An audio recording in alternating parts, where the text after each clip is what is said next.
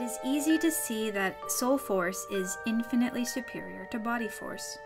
Gandhi from the mind of Mahatma Gandhi.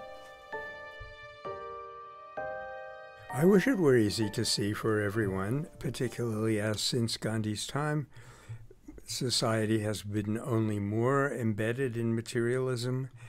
But for anyone who has a sense of their own spiritual nature, which automatically includes the spiritual nature of other human beings, then it does in fact become perfectly obvious that soul force is much more powerful. The philosophical, the metaphysical model that I adopt is that consciousness or spirit has created mind, mind has created body, and so therefore all the creative power really arises with spirit or soul.